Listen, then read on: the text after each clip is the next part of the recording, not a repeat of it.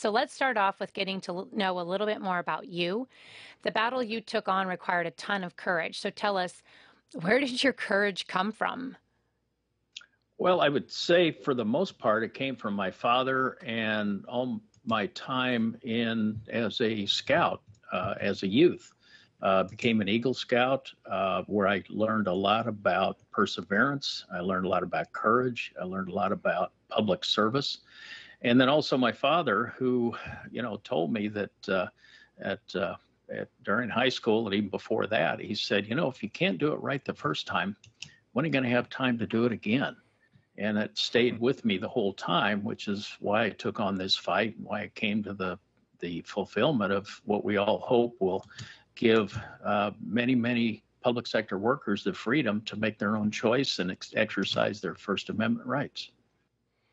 Yeah, you really hit on an important point there, Mark, that I really appreciate you emphasizing, which is this was one of the most important free speech cases of our generation, the Janus case that's named after you.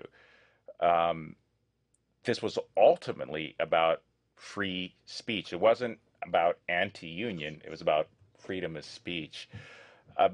I want to just follow up on what Kelly just asked you and sort of dig a little deeper. The Bible tells us the story of a young shepherd boy named David, who many people are familiar with, whether they're Christians or not. They know the story of King David of Israel.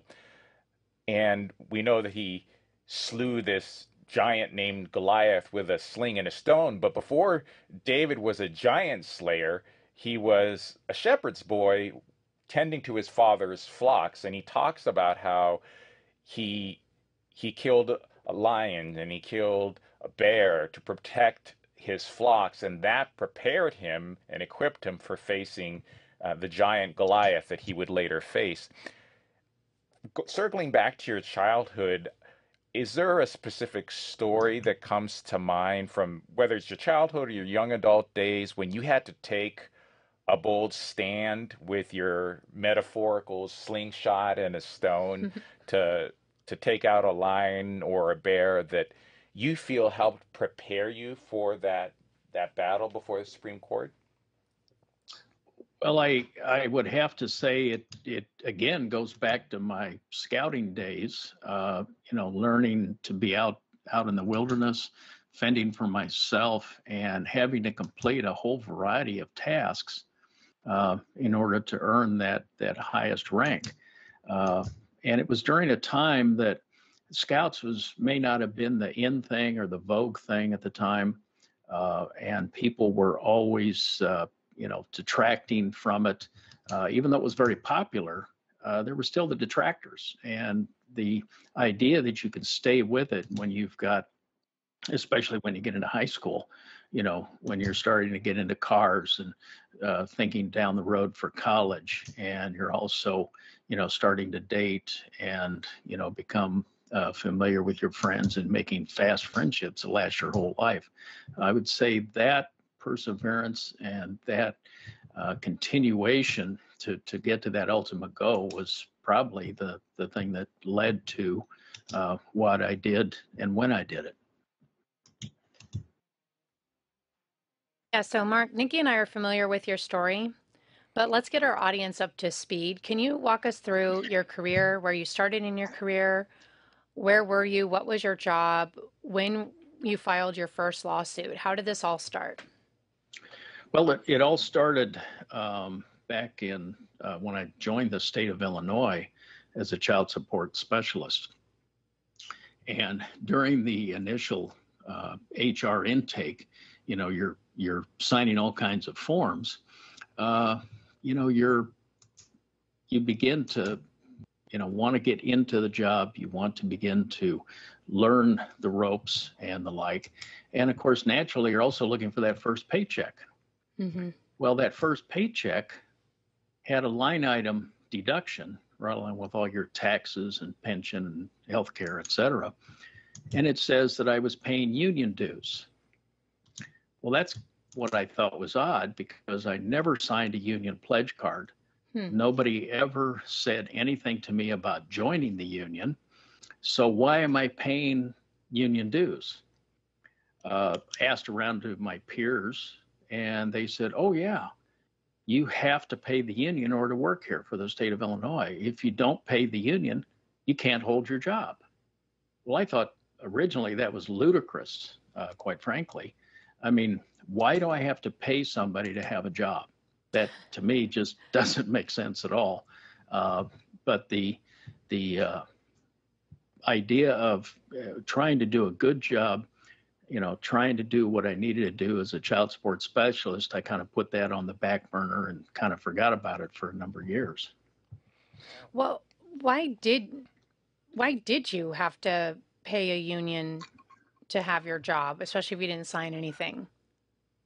Well, because unions a number of years ago went to the state legislature,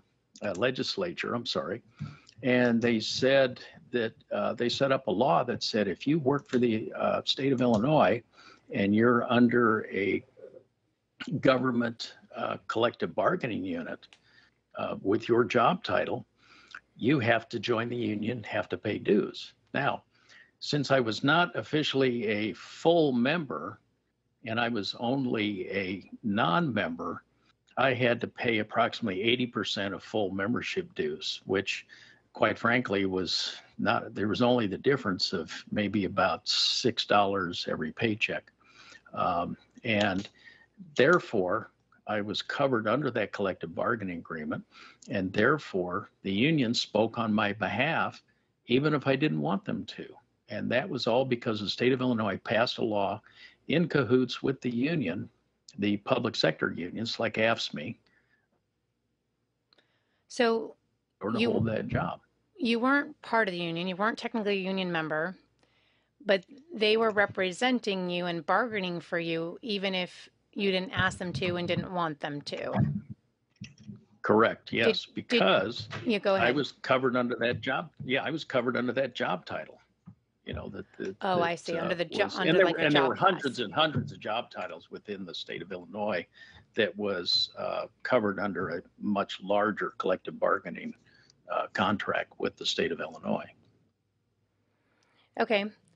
And so then um, you you've learned this. You think that's, by the way, not an insignificant amount of money that we're talking about. I oversaw personnel for the state of Alaska and all the bargaining agreements, and taking that much money out of somebody's paycheck multiple times a year actually adds up to a significant amount of money by the end of the year.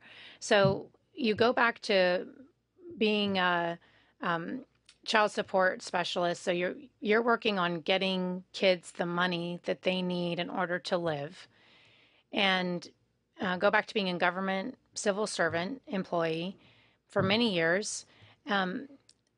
This goes on for over a decade, and the Illinois state government is taking your money and passing it along to AFSCME. Is that all correct? That is correct. Yes, they basically treated me like an ATM machine. That's how I put it. Because, and the reason I say that is because the money kept coming out of my paycheck, going to the union, and I didn't have any say in the matter. I had no choice, and I had no voice. Did you have other people with whom you were interacting who were also covered under that collective bargaining agreement who felt like they had no choice either and struggled with that? At the time, no, that wasn't discussed, and that information was not forthcoming. What I did learn, though, is after I filed the case and we eventually went to the Supreme Court, I found there was much greater support than what I had originally thought. I thought, well, there's a few people here and there that might do it, but in the end, there was a much greater percentage than what I had even thought about.